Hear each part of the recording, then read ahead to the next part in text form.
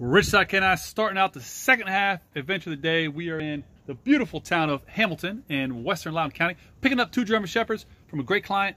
I'm going to pick these dogs up. I'm going to run them both north, cross the state lines over to Mr. Scott, meet him in Frederick, which is the halfway mark from his house to my house, turn these dogs over. The adventures never stop. Here comes number two. She looks gorgeous right now. She's pretty. Looks like a little African wild dog, that color like that. We have arrived at the meeting spot. German Shepherds in the back. Waiting on Scott to get here, man. Waiting on Scott, sitting outside Dick's Sporting Goods in Frederick, Maryland. Buckstown Turnpike, middle ground. Banging out emails. I'll tell you, man, one thing about small businesses is speed kills, speed kills, speed kills. I used to have like certain times a day that I would get on emails, talk to clients, etc. Now, it's 24/7. I never leave home without a computer. I have another laptop, just stays in the van. This is my primary laptop that I carry. If I stop, if I pause, I'm on a computer. Round the clock, wake up, go to sleep. Just a part of reality that if you want it, gotta be willing to go get it, baby. Look at that shiny individual right there. Look how happy he looks, y'all. Look how happy the shiny individual looks. He's gonna try to pull on that handle. He didn't quite realize that door was locked. You just see that dark. Don't smile now. You didn't get out smiling. Don't smile now. You got out looking all tired. I'm good. Say something for him, Scott. I'm good. So Scott trained these dogs a long time ago. They're going back for boarding, help out a client. And there's your boy Scott. Yeah, it's been a long time. Bite him. Bite him. Pock him, girl. Pock him. Dirsch. Sick him. Attack. Bite him. She's like, I don't know who you are, but you got the leash. And here we go. One Mercedes into the next. She's like, yeah, I'm not too fond of that. But right in the hole.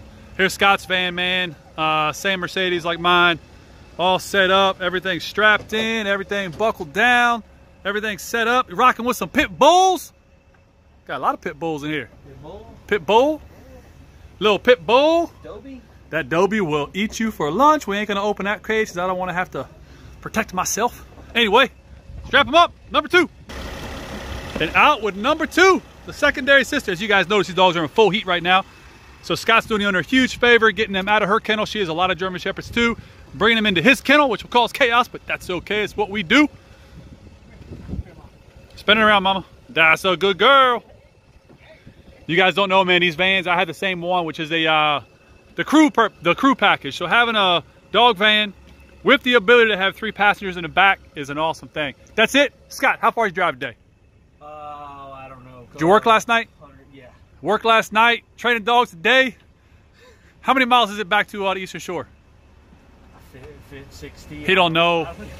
I had to get the camera off Scott directly because you could tell he's a little bit tired. Who knows what he's going to say. So we had to stop the camera and prep the conversation.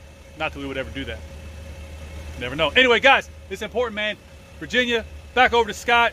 2 quick phone calls. 3 trainers involved. 2 trainers made it happen.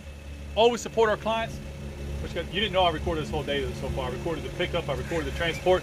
Now we're closing out with Scott. Vlog. P.S. Quick kennel hack. This is important. If you guys look at every one of Scott's kennels, you have that black box there and a black box there. And what they do is, if dogs e-collar, it's regular kennel. Scott, how did you think about doing something so ingenious? So it's kind of funny because my wife says to me, who would have thought about making an e-collar holder for this kennel? I said, that's cool. It's actually a remote control holder. Woo! Okay, so this is what I wanted to show y'all. These are the boxes. I saw this myself and I was like, that's the smartest thing I've ever seen in my life. And Scott was like, yeah, I got them on every kennel. It's a remote control holder. They cost how much, Scott? $12.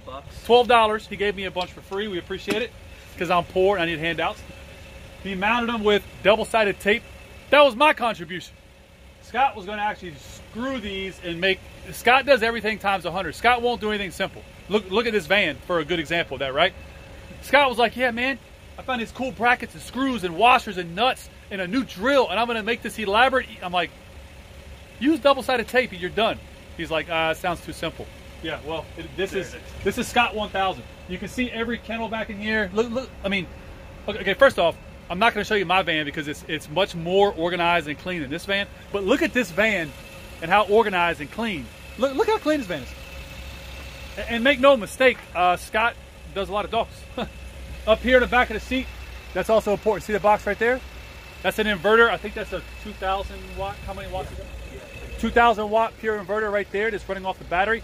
You can run multiple fans. You can run a microwave, coffee maker, really whatever you want under 2,000 watts. Anyway, this is cool, man. That was the PS. Scott, what else you got? Ridgeside K9. Yay!